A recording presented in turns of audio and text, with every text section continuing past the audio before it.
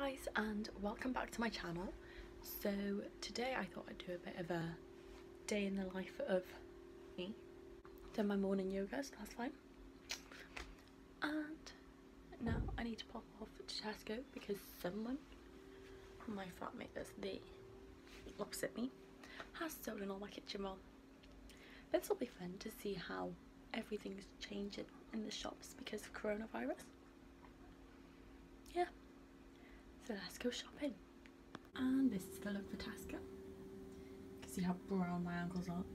Basically, I tried to do this perfect tan and it worked almost. It's gone really patchy now. I did it about a week ago just because I'm going out tonight. As you can see from my sparkly dress, I'm going out tonight to a law ball and I'm very excited.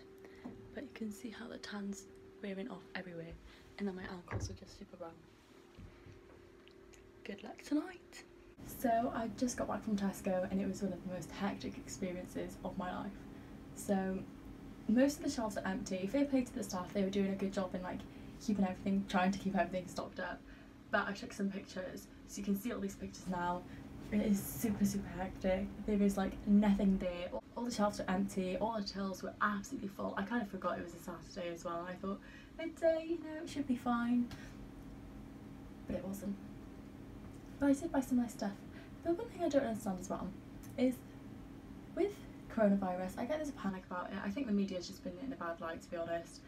Like, I'm guessing the cold and the flu started out like this. But I don't know. But then I've seen the Sylvia Browne book as well. Or Sylvia Brown. And that's a bit creepy. But I don't understand is that with hand wash and things like that, people are going and buying loads of them. Wouldn't they have some already? Like, I'm not going out buying loads of hand wash or anything like that. And I'm not criticising. But did people not wash their hands before? I got some kitchen towel. I bought a little clip for my hair for later.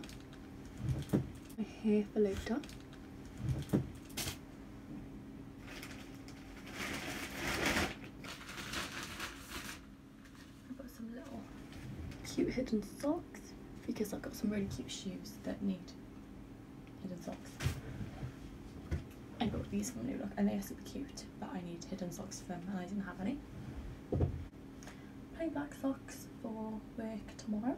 Kitchen foil because just like with the kitchen roll, people in the flat decide to steal it, which means that I need to buy a new one. I also bought this really cute peplum top that was £12.50 and isn't it just the cutest thing ever?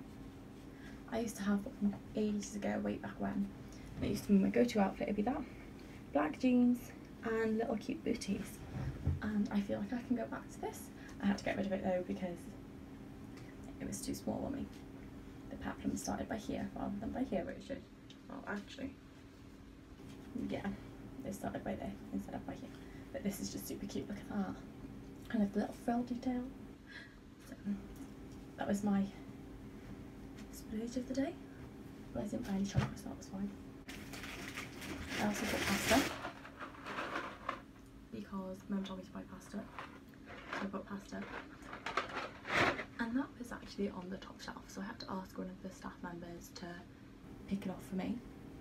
But there was only 2 left, so after I took that one, he was like, yeah, I'll get it for you now, I've got that one. And then someone else instantly saw it and was like, yes, that's mine, thank you. I just really don't get it. Like, I get just in case you're quarantined and things like that, but if I was ill, I wouldn't really want to be cooking pasta.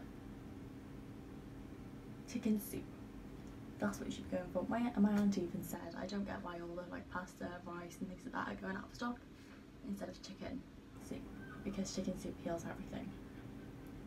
But you know, maybe that's the secret that no one knows. And then finally, I bought hairspray that has argan oil in it because for my hair later. I did want to buy exfoliator, but there was only one and I didn't really fancy it. It had a weird smell. But if you do know of any exfoliator that can help me get rid of this and all of that ready for tomorrow, I've got my loofah, so that's fine. Just scrub it a bit. But if you know of one, preferably for sensitive skin, maybe not, let me know in the comments down below, because that would be so much help. Thank you. But yeah, now I'm going to do a bit of study, because that's always fun, and I need to keep on top of my grades. And while I'm studying, please enjoy this little montage of pictures from Tesco earlier.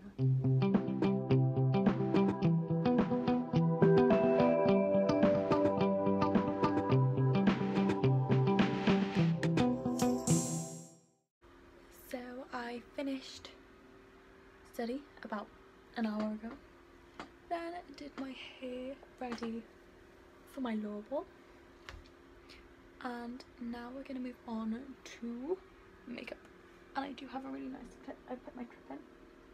I don't know if you can see that, but I put my clip in. And yeah, now we're going to get ready and put makeup on ready for later. So I've got my makeup done up, and I messed up on my eyes, but we're dealing with it. And I'll just go and do my dress now. So I finished getting ready finally. It took only like 3 hours, but that's fine. And now Cinderella is finally off to the ball. I'll see you again next week.